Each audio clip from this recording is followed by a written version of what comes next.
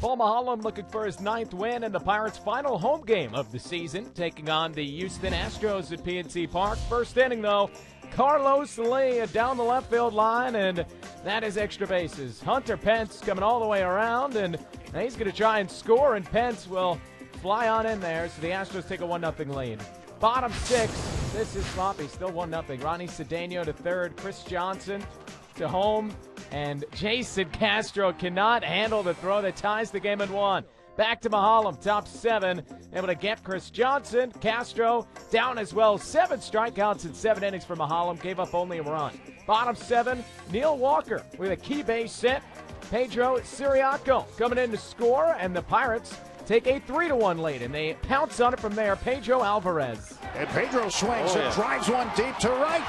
This ball is off the top of the wall. McCutchen scores. Here comes Walker in right behind him. A 2-run double for Pedro. Clutch, 5-1. Top 8. Hunter Pence trying to get the Astros back in it. Opposite field for his 25th home run. A 2-run blast makes it 5-3. Bottom of the inning. Pitch hitter Ryan Domet. Little insurance down the line for a hit. Alex Presley comes in to score, and it's 6-3 Pirates. Same inning, Neil Walker.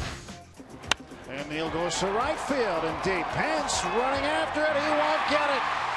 Domet's going to score. Here comes McCutchen in right behind him. A 2-run double for Neil Walker. He's got 3 RBIs today, and the Pirates have opened it up. It's 8-3. Pirates win 9-3. Maholm earns that 9th win, and the Pirates finish a 9-game homestand, 7-2 overall in 2010, 40-41 at PNC Park.